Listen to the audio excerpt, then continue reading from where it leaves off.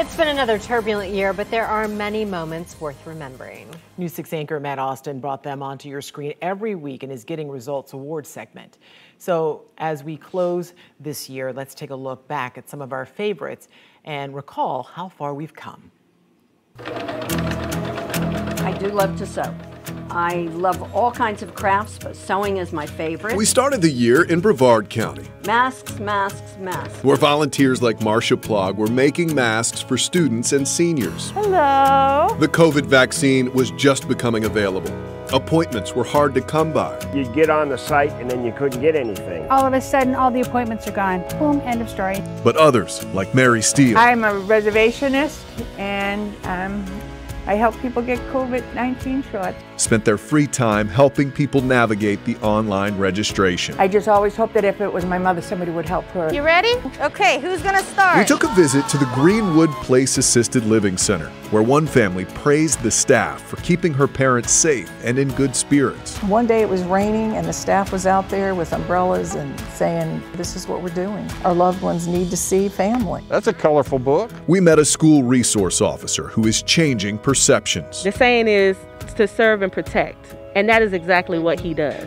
This is 1930s, 1940s. And a veterans advocate going to great lengths to maintain them. One of the last things he did was ask for me to track him down a uniform so that when he went out, he could go out the way he wanted to. Oh, I just love babies. I love babies. We were there the day a longtime champion for children retired. Time to pass the torch to someone else who's as passionate as I am. All the while, another I just want to say thank you so much for allowing us to come. was just getting started. This is my mission until the day that I die. The only way to describe it is your body takes on the horse. We found therapy on horseback. Ready? Take a shot. Good job. Special friend, bowling on lane 7. And friendship at the lanes. There are no shortcomings here. This is the way life should be. We watched as volunteers cleaned our waterways. I don't think people realize the magnitude of what he's doing, the amount of money he's raised for different organizations. And I said, Lord, I need to be serving more. And others helped feed their neighbors. This is a different kind of takeout.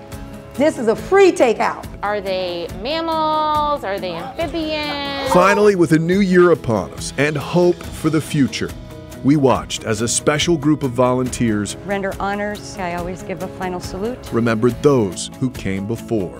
The year ahead is certain to bring surprises, but as we've seen, your neighbors never fail to get results. Us making the step to nominate Linda, it was a no-brainer. I think his commitment is what makes him so special. She pours everything she has into this program. She's definitely a person who will make sure that you have what you need.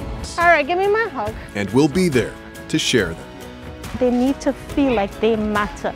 And if I make a child feel like they matter, I've done my job. Happy New Year, Central Florida. Thank you for bringing.